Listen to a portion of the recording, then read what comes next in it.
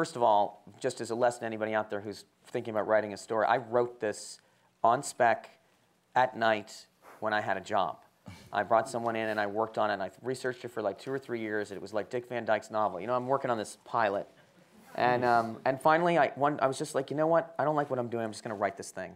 And I wrote it, and 2 years later, after I wrote it, no one seemed to really be interested in it because I was a comedy writer, and I think it confused people what I was doing with my life. They didn't think this was as funny as I do.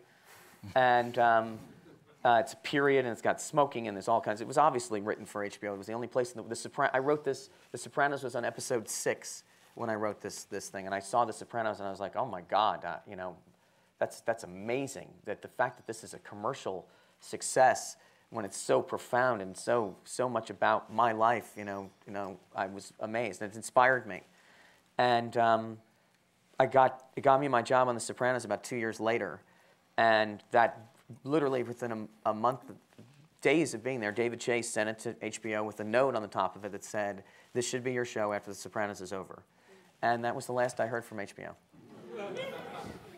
Well, they're kicking themselves now, from what I hear. Oh, so. I don't want to hear that. Sure you do. Although some of those scenes would probably play a little longer on HBO, I suspect. I don't think that the show can tolerate anything slower than it is.